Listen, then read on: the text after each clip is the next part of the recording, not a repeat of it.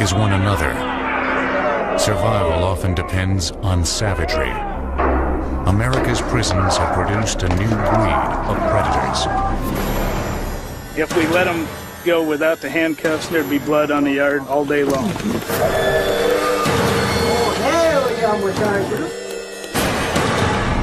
They are attacking each other on sight. Locked cells and thick walls keep them safely isolated from the public. However, each day, many are not behind bars.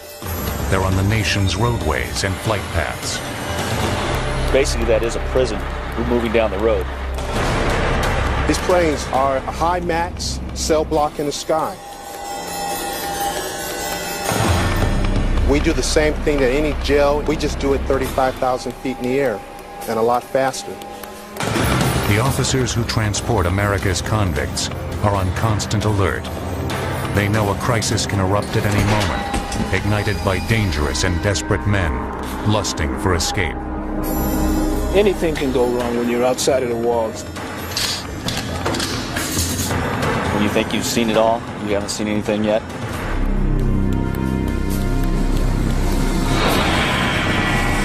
Operating this high-flying powder keg is the Justice Prisoner Alien Transportation System, or JPATS.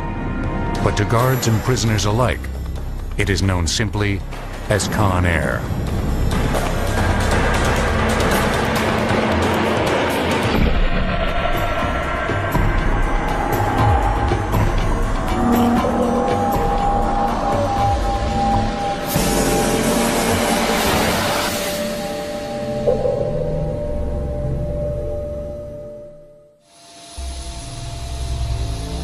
Entrusted with the formidable task of transporting America's convicted felons are the United States Marshals. The nerve center of their operation is the JPATS Command Center outside of Kansas City, Missouri. Here, the travel itineraries of prisoners all across the nation are meticulously scheduled, then closely monitored as the convicts are in transit. The only comment the Marshal had was yes, supervising the command center's activities is U.S. Marshal Kent Pekarik. Sometimes we're referred to as a travel agency. Somebody calls a travel agency and says, I want to go from Miami to Atlanta. That's pretty simple. But the people that we're moving aren't making the phone calls. It could be a United States District Judge, it could be a U.S. Magistrate, it could be a defense attorney, and they're calling us and saying, we want John Doe in Miami at this place in Los Angeles by 2 o'clock next Thursday. Although transferring convicts is potentially perilous, it's a necessity. Some must be transferred to maximum security prisons because of a long record of attempted escapes. Others are international felons facing extradition who must be relocated to foreign nations. But the majority of convicts in transit are those legally entitled or obligated to make appearances in America's courts. Transporting the most menacing criminals on the same highways and flight paths as the citizens they have endangered is the price of a free society. On any given day, the Marshal Service has approximately 35,000 prisoners in its custody. And these people are in one stage or another of the federal judicial process. They're either on trial, testifying in a trial, or awaiting transportation to a Bureau of Prisons facility to serve their sentence. Before JPATS, or Con Air, was formed, all of these prisoners were moved across the country exclusively on the ground. Now they can be transported by a fleet of 3 727s, 2 DC-9s, and 8 corporate-sized jets. The swifter system ensures greater security. It's far better to fly a prisoner across the country in 4 hours or 5 hours than to take several days to drive them. The longer they're out of the secure environment, the greater the risk. Even on a flight of short duration, however, the risks can only be minimized, never eliminated. Although the U.S. Marshals rigidly enforce the most extreme security measures, the convicts in their custody are a volatile mix of desperation and resourcefulness. They board Con Air from Leavenworth, from San Quentin, and from Attica. Men convicted of murder, rape, and acts of terrorism. They range from low-level gangsters and petty thieves to high-profile convicts such as New York mobster John Gotti and Oklahoma City bombers Timothy McVeigh and Terry Nichols. But no matter what their criminal background, they have one thing in common. Outside the secure walls of a federal penitentiary, even surrounded by vigilant armed guards, they may be tempted by even the remotest possibility of escape. Most of the prisoners in our custody are felons, and they have generally been determined to be a flight risk. Otherwise they wouldn't be in our custody, they'd be out on bail. Anytime you move a prisoner outside of a secure environment like a jail or a prison, you increase the opportunity for escape. The chances of escape grow even higher when a convict in transit is able to receive help from an outside accomplice. In order to prevent this scenario, the marshals devising a prisoner's travel plans operate in conditions of absolute secrecy. We don't tell the prisoners, number one, when they're going to be moved. So if you don't tell them, they can't tell anybody ahead of time. No one outside of JPATS knows the specific route any convict will take to get from point A to point B. Another routine security precaution taken during the planning phase is an exhaustive background check of each traveling prisoner. Because of security issues and medical issues, safety issues, we want to know what type of individual we're moving. In fact, we probably know more about that particular individual than he knows about himself. Armed with detailed biographical information, JPATS travel coordinators are able to make sure that rival gangs and sworn enemies never share the same Conair flight. Every effort is made to snuff out any problem long before it has a chance to spark a crisis at 35,000 feet.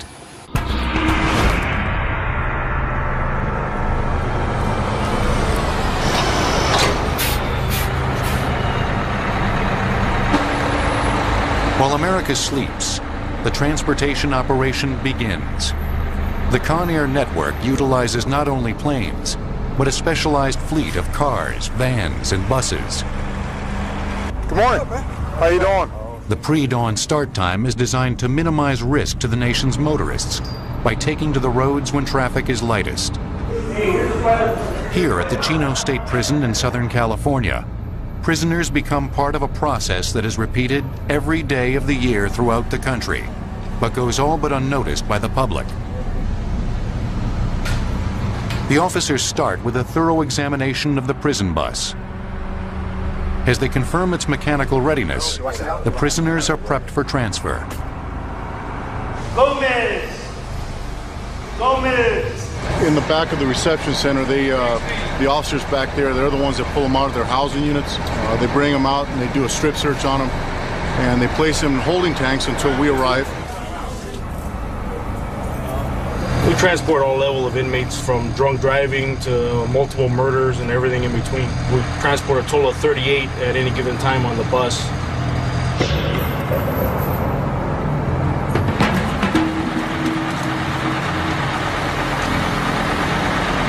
First two, come on up. When we load the inmates first on the bus, the sergeant would let the inmates know what their expectations are. All you need to worry about is sit there, keep your mouth shut until you get to where you're going. Everybody understand that? We move, I don't know, thousands and thousands of inmates a year, and you're always going to have some incidents. You're bound to. How long of a ride is it? It's going to get there. You'll get there sometime today again. You got 16. Once the bus is loaded with passengers, firearms are issued to each of the transportation officers. Yes, we're armed. We have our actual weapons on our sides, plus we're armed with other weapons that are on the bus. The precise positions taken by the guards aboard these mobile prisons is a detail they are not willing to share with our cameras. They maintain that such vital information could potentially be used by a prisoner's accomplices waiting in ambush along the vehicle's designated route. Sometimes less information is good so that people can't use it against us. We're not going to expose our security procedures. right, let's go. At 5 a.m., the bus leaves the grounds of the Chino State Prison. Despite JPAT's elaborate security precautions, the veteran guards are all too aware that they are now entering an environment that is no longer in their complete control. On the outside, they realize anything can happen. When you think you've seen it all, you haven't seen anything yet. That's basically what they have to look out for, the unexpected.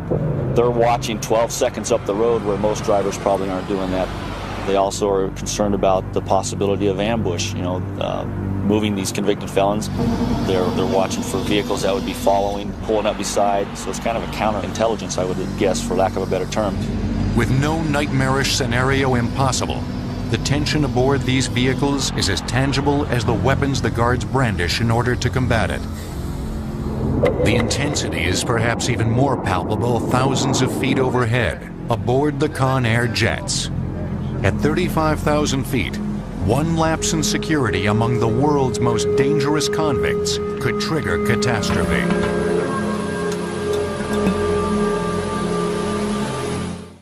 Impeachment line 2 north, west and southeast down at 3.5 on the midline.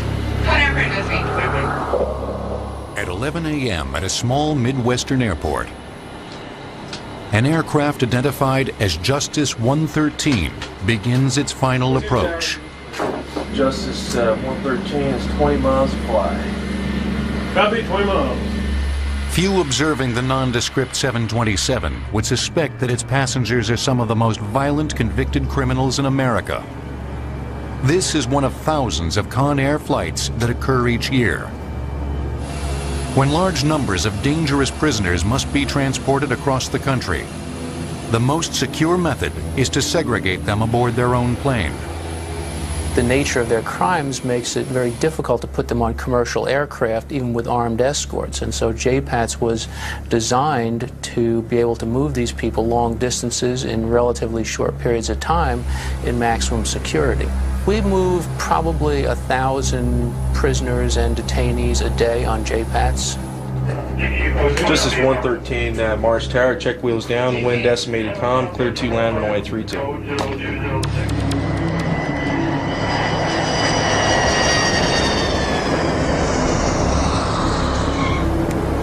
For some of the convicts aboard, this is only a brief layover. For others, it is their final destination. And still more prisoners will board here. The only difference between this flight and that of any conventional airline is that the entire procedure occurs within the most extreme security system imaginable. The moment when the chances of escape seem most tempting, perhaps, is the crucial period of deplaning or boarding. Our very first thought is to not give that prisoner any ideas that there's a possibility to escape, or there's a possibility to create a diversion of someone else possibly escaping. Disembarking convicts are transferred immediately to the custody of a ground unit of U.S. Marshals. We're down here to pick up 9 prisoners off the Marshal Service airlift to take back to Des Moines for court appearances. Before they are boarded into a waiting security van, each prisoner is rigorously searched. We shake them down, we pat them down, make sure they haven't picked up any paraphernalia or anything off the plane that they shouldn't have. The tight security never lapses, as prisoner restraints are rechecked for the next phase of transport. They're all restrained with belly chains, handcuffs, and leg irons at all times, and they're not removed during the trip at all. For the next 8 hours, the Marshal's van will be their prison on the road. As their journey continues, so does the vigilance of the officers guarding them. When we're in transit with prisoners, we consider them all a maximum security risk. 99% of the time, they know what they've done wrong, and they don't mess with us, and we don't mess with them. With all arriving prisoners safely dispatched in ground vehicles, Con Air now prepares to board a new slate of convicts. Vehicles are unloaded one at a time, so that no prisoner can avoid close scrutiny in a crowd. Once again, this moment of transition between bus and plane is often viewed by the desperate as their best and last opportunity to escape. They psychologically may be thinking that we're outside the bars, now's our chance to do something. We do a very thorough job of searching them at every opportunity to make sure that they don't have a key to a handcuff or an implement that they could use to pick the cuffs. Any seemingly innocuous object, like a pencil or paperclip, can become an effective weapon in the hands of a hardened convict. Even in an outwardly docile prisoner who appears to pose no threat. Even though you're concentrating on those people who are considered armed and dangerous, extremely violent, you can't forget the person that doesn't show any violence or doesn't have a past history. Because a lot of times, if you drop your guard and you're not watching that individual, that's the person that may hurt you or hurt another prisoner or may hurt themselves. In all, 137 potentially explosive prisoners are on this Con Air flight. Justice 113, At 1 Roger, p.m., your clearance will be on request Justice momentarily. 113 is cleared for takeoff.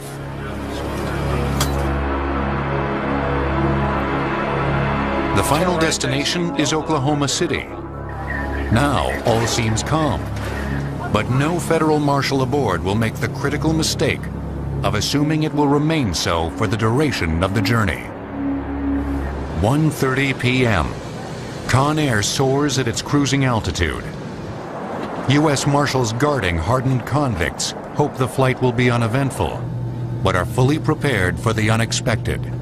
Right now you're on one of the JPAT 727s. We consider this to be a maximum type security institution.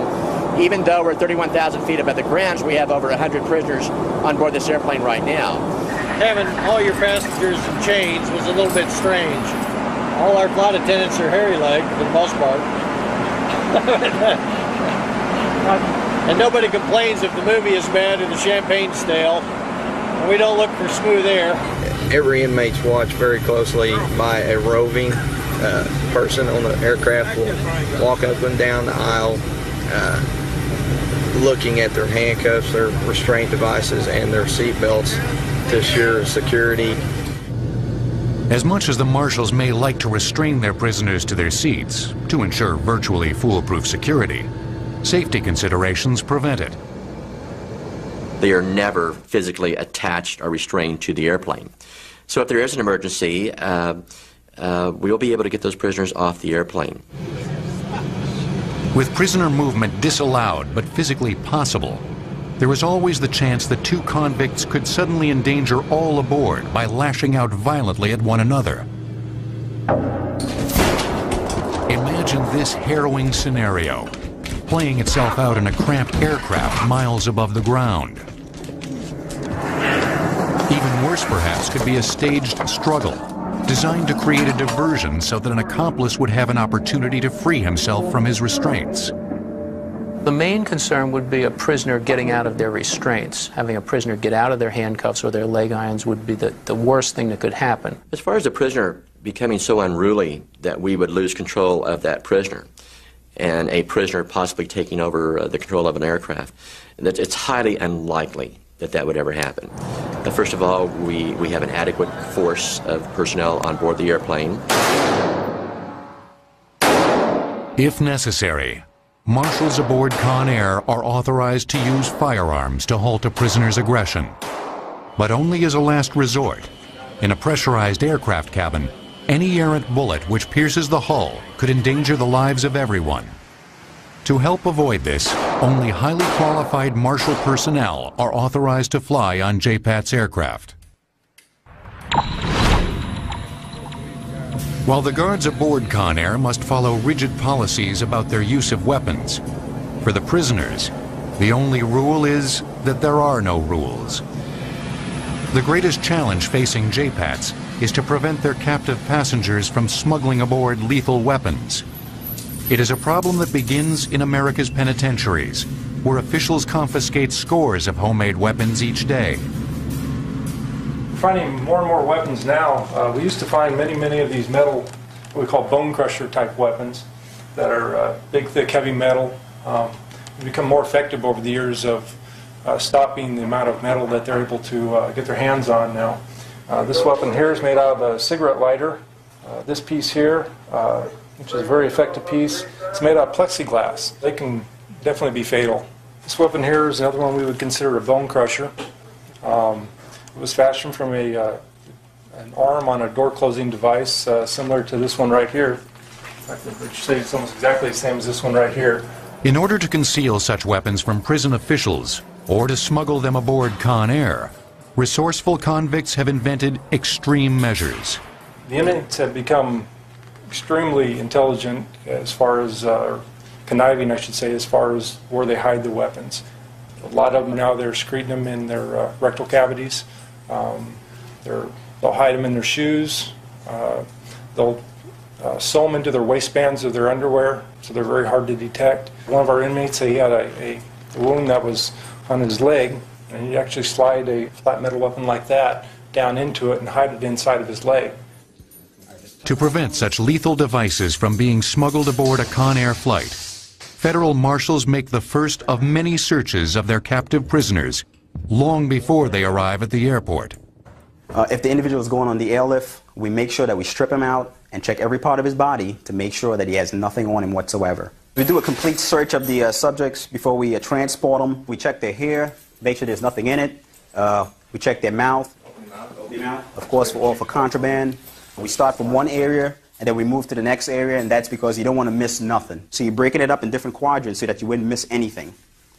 Again, I'll check the backside again, check the waistband. We pull all the pockets out and make sure there's nothing in there. We put on his full restraints on him, which includes handcuffs, waist chains, and leg irons. And we'll put on what we call a black box. You'll see that the black box is covering up the keyholes of the handcuffs.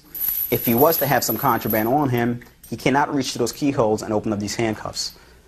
Tony here is going to put on the leg irons on the subject so the subject cannot run.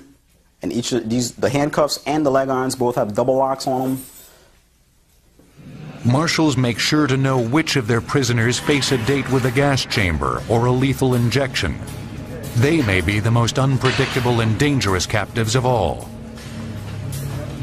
The biggest risk offenders, I suppose, that you would say we have are probably the people that are facing a death sentence. Those folks are bad actors, there's no question about it, and you need to have them controlled at all times because they don't have a whole lot to lose. The entry and exit point to the courthouse is a double-doored chamber called a sally port. Only one door can be opened at a time.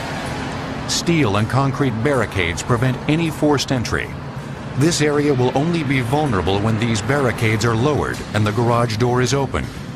Before this happens, weapons are drawn. We can have armed officers outside making sure that no one attempts to interfere with that motorcade. When we open up this bay door here, we are in the middle of the public. A lot of cars going by, so we got to make sure, for safety reasons, we got to make sure we have a weapon at hand. You never know what could happen.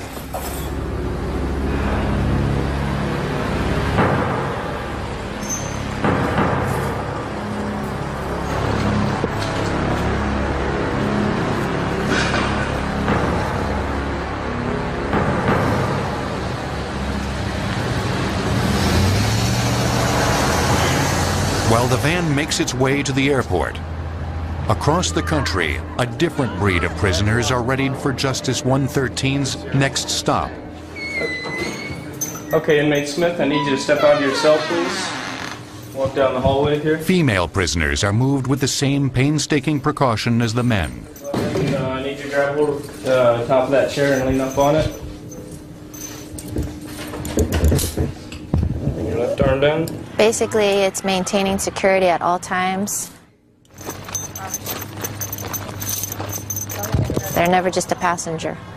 They're secured inside the prison as they are outside the prison.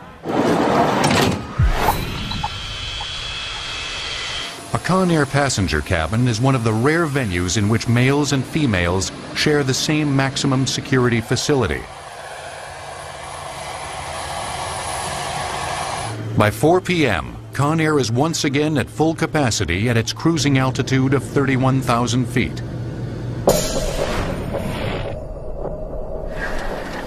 30 minutes later, Justice 113 begins its descent into Oklahoma City. As you can see on board the airplane, at 31,000 feet, the prisoners, there's no place for them to go. It's a very secured environment. When we land in Oklahoma City, we'll land and then we'll taxi directly over to the Federal Transfer Center there on the airport in Oklahoma City.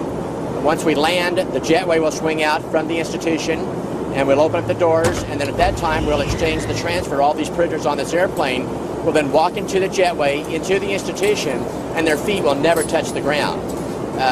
The most vital, important part of this is at all times they're away from the general public. The Federal Detention Center is a penitentiary located on the grounds of Will Rogers Airport in Oklahoma City. Convicts disembark directly into prison. From here, they will catch another Conair flight to their final prison destination. While these prisoners were cleared for a standard Conair prison flight, a special few require security measures that are even more extreme. They are so dangerous, they must be flown in solitary confinement.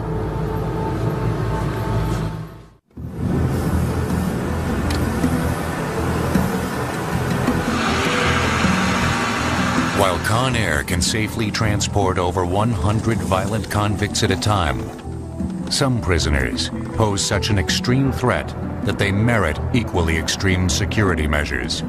If we move someone as an individual, that means that they are either an incredibly high security risk, someone who is a high-profile prisoner. You can't afford to have them out in public, so you move them by themselves. Flights transporting one convict in isolation are arranged not only for the protection of the public, but for the protection of the prisoner. Timothy McVeigh and Nichols were accused of the bombing incident in the federal building in Oklahoma City. There was considerable transportation of those individuals. When they were in Oklahoma City, the local U.S. Marshal's Office did the transporting, and JPATS then had to transport those two individuals from a secure location to the trial in Denver, Colorado. Other high-profile prisoners, such as organized crime leaders, present an extreme escape risk. John Gotti, from our understanding, was the head of a organized crime family in New York City. He was indicted numerous times. The violent nature of that business makes these people particularly dangerous. They have the money to be able to orchestrate escapes if they have the opportunity to do so. The challenge in transporting a prisoner of John Gotti's stature is to prevent the critical information leaks to the media, information which would be invaluable to accomplices plotting to assist an escape.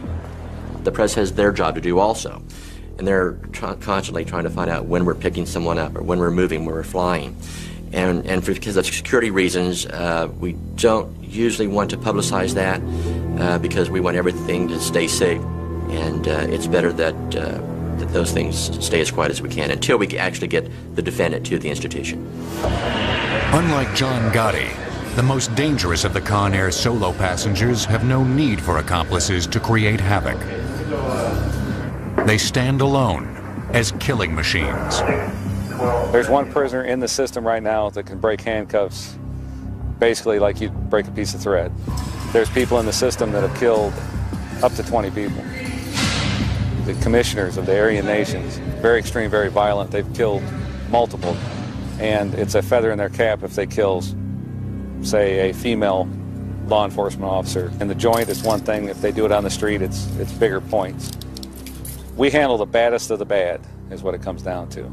When they take them out of the cell, they take 6 guards to take them out of the cell, to move them anywhere. Well, in the case of moving a prisoner on Conair, we use full restraints on them. There's virtually no chance of escape or no chance of an assault on one of our officers. Rendering harmless the most violent of predators requires that the wrists be triple locked. In addition to handcuffs and a black box, the hands are placed in a set of synthetic mittens that prevent him from using his fingers. We've got issues where people have actually pulled things off of an aircraft and used them to make shanks. With that mitten on top of an individual's hands, he's prevented from even touching his fingertips. The final security device constrains the convict's movements to an even more extreme degree, one that has inspired Hollywood prop masters. The mask prevents the inmate from spitting, manipulating the restraints with his teeth, or biting his guards. Though these measures may seem like overkill, the marshals are trained to never underestimate the criminal mind. Everybody in the system is clever. That's all they do is practice on martial art holds of pressure points, because that's all they have is time on their hands. Physically, mentally, they're in their own world. And at any given time, they can have their upper hand. Once prepped for the move, the transport team acts quickly, with no advance notice to their captive. If he is a high profiler, he can be carried in an armored car. And with that armored car, there's chase vehicles. You may take out the first car, but you're not going to take out the convoy of U.S. Marshals and other law enforcement that are fully aware. As the prisoner arrives at the airstrip, the Conair jet is already prepped and ready for takeoff. And just as they do for standard Conair flights, marshals form a security perimeter around the aircraft. There are two possibilities. One, that there could be an escape of a prisoner being moved. The other risk is the possibility of someone attempting to aid in an escape. And so that's why you see the armed people securing the perimeter to prevent outside forces from engineering an escape.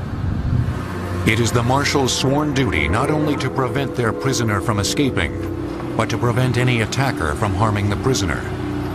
You're looking at an area that's 3,000 yards open, a sniper, in the event that they want to take that individual out, we couldn't do anything about it. If you want somebody bad enough, you'll get them. We do everything that's possible to make sure that that doesn't happen. Once on board, the final security measure goes instantly into effect. Marshals are forbidden to converse with their isolated passenger. It certainly is a jail environment in the air. There are no frills to the flights. Once seated, they are not allowed to get up for any reason. It is a very controlled environment. Obviously, at 30,000 feet, you can't afford to have an incident. Passengers requiring this extreme form of confinement aboard Conair are invariably transported to a prison where security is just as tight.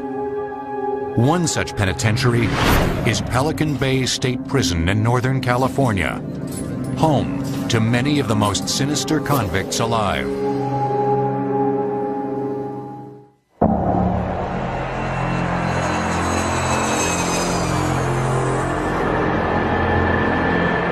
The challenging art of transporting convicts is faced not only on a national scale by Conair, but also on a much smaller level, within the walls of America's penitentiaries. Nowhere is this challenge more daunting, perhaps, than at the Pelican Bay State Prison in California. A 275-acre facility located near the Oregon border, Pelican Bay is designed to isolate nearly 4,000 of the state's most violent inmates.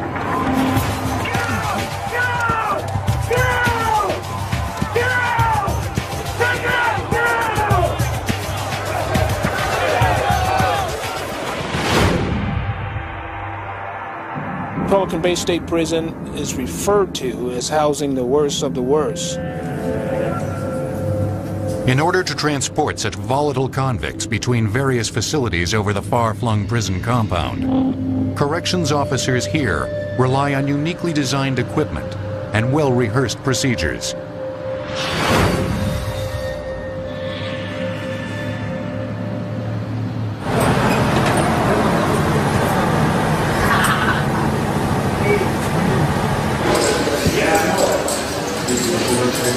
To move the dozens of inmates each day required to go to Pelican Bay's medical clinics, guards use a special lockdown bus, a mobile prison inside the walls.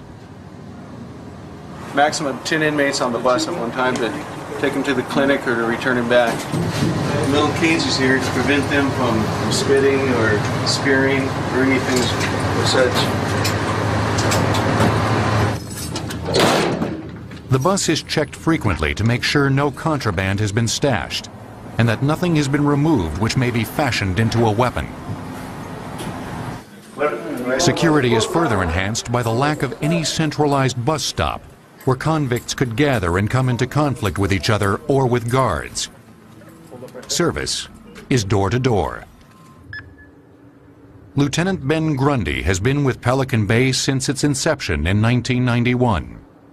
Security is very high at this prison. You'll notice when you go in and come out, you have to go through a number of checks, number of what we call sally port, double gates, and numerous doors that are electronically operated. Even when convicts are moved simply on foot, they are subjected to the tightest possible security standards. Everywhere we go, we're being escorted to the medical department, on a visit. When we're doing escorts in a tense situation like this, we make sure that it's a hands-on escort. Putting California's worst inmates together in Pelican Bay resulted in the greatest concentration of racially allied prison gangs in the state, a powder keg of racial tension that would eventually reach its breaking point. On February 23rd, we had the major riot. We had a big race war out here on B Yard. The riot was one of the worst in state history. As rival gangs began to retaliate against each other, the prison descended into a violent race war. There's a race war pretty much amongst all the inmates. You know, there's no telling when one might go after another.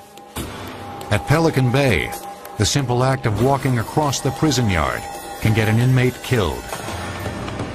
Even though an inmate is locked up at Pelican Bay State Prison, he is a convicted felon. He has a right to walk in the general population or move around within the prison system without being stabbed.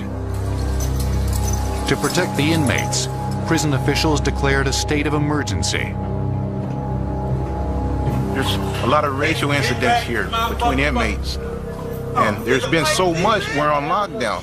When we're locked down, basically what that means is that the inmate movement is greatly restricted. They're not allowed to come out on the general population yard and play basketball or volleyball and just kick it with their homeboys. They are locked down. They spend most of their time in their cell. We don't mix up races. In the first stage of the lockdown, the inmates were only allowed to mix with other inmates of their own race. They'll stab each other because somebody might not have been involved in one of the other race wars. Those who didn't participate in the race war were targeted by their own race. They've been attacking each other, their own racial groups, and the people that they should be getting along with. So we've gone to a total lockdown. Pelican Bay's total lockdown has created a unique situation where even prisoners locked in an institution require full-time security from other prisoners. Every inmate movement is calculated. They're handcuffed to go to the showers. They're handcuffed to go to the doctor. For the inmates' protection, Pelican Bay's notorious killing fields, the yards, are kept vacant.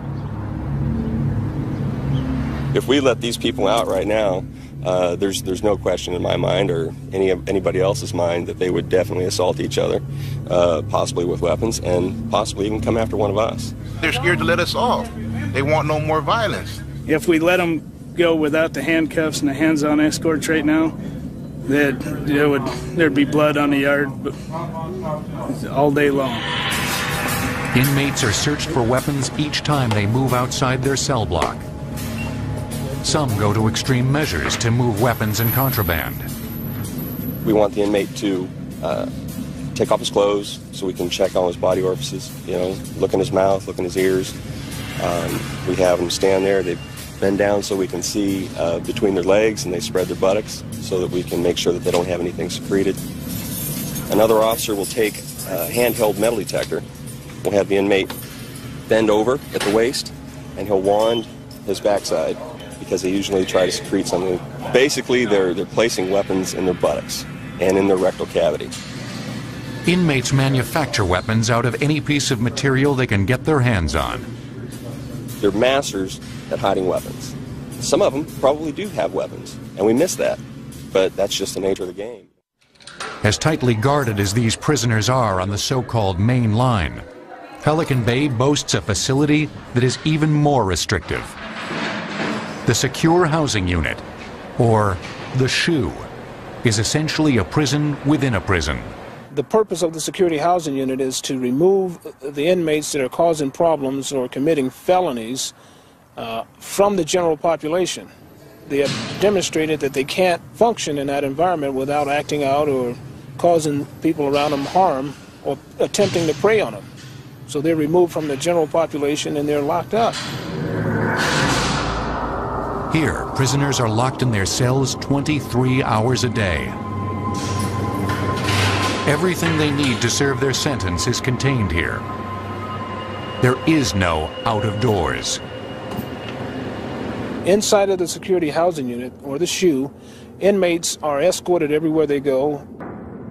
Everywhere these predatory offenders move within the SHU, they are always under the watchful eye of an armed guard on a catwalk above. Anticipating violent outbursts, the guards protect themselves with armored vests designed to repel knife attacks. Due to the level of these inmates and their violence, there's always a possibility to be stabbed or speared or attacked.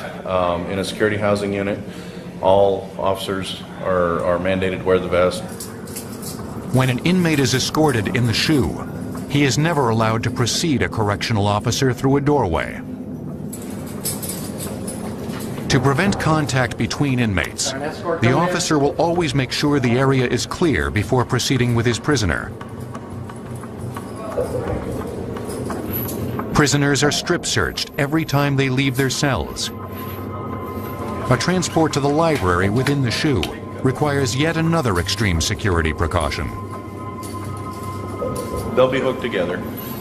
With the chain that hooks them together, we can use less staff to move more inmates. We have to give the inmates access to all the legal materials so they can file their cases. They review the books there, turn the books back in, and then they return to their cells. Allowed only 30 minutes inside the library, convicts are strip-searched yet again before they are returned. They're allowed to bring back 3 sheets of paper with the information they needed, and that's all they're allowed to bring back. The inmates are moved by unit so that they can't pass information on from unit to unit to unit. It's just our attempt to try to keep down the gang information flow. We do it as good as we can. We know it still gets around. Even prisoners in the SHU are sometimes required to be moved outside Pelican Bay's secure walls for court appearances or medical appointments. As level 4 inmates, the highest security risks, they are then subjected to an even greater security measure. Even within the institution, they have to be escorted. But when they leave the institution, it's a whole another matter. The vehicle that they're in effect, becomes a prison on wheels. And we do not have the luxury of the fence as a perimeter, nor do we have the prison walls. It's not business as usual. It's very serious, and they're still dealing with a level 4 convicted felon that they need to get back inside of the walls. Pelican Bay is probably one of the most secure prisons in the state of California. Really, the only time anybody would have a chance of breaking somebody out is when we're out on one of these transports. The prison convoy is inspected exhaustively inside the Sallyport, a double-gated checkpoint where everything going in or out of the prison must first be authorized.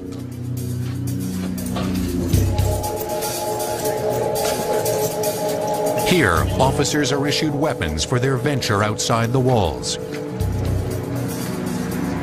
Anytime you take out a level 4, it's 1 sergeant, 3 officers, and everybody's armed. We don't give them any prior notice. That way, there's less chance of them being able to notify anybody on the outside that they're out, less chance of an escape attempt. On this day, the transportation team is moving inmates to a local hospital for appointments with heart specialists. To minimize the chance of an ambush by a convict's accomplices lying in wait along the road, officers vary their route daily, avoiding predictability. Anything can go wrong when you're outside of the walls. You have to be careful about what could be a staged event. You could have a cuff key inside of a body cavity and try to take off his restraints. Throughout their venture outside the walls, inmates are never out of a correctional officer's sight.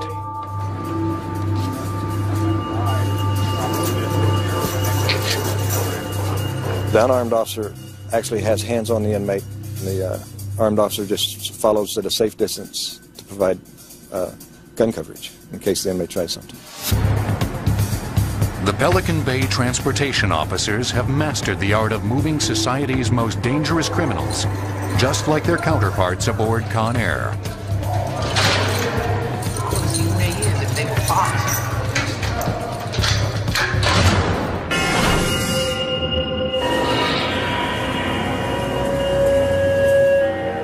Whether it's transporting a prisoner across the yard or across the country, law enforcement is using extreme security procedures to make sure the general public is kept safe. We take every precaution to make sure that the public is not confronted by those types of individuals. We've been in the business of moving prisoners for a long time, and there's probably not a lot of things that we haven't seen. I feel very confident that the public is not at risk when these inmates are being transported from prison to prison. We've moved hundreds of thousands of prisoners without an escape. From vans to buses to the specialized fleet of jets, the mission is the same: taking prison safely on the move. We do the same thing that any jail, any prison, federal, state, county. We just do it 35,000 feet in the air and a lot faster.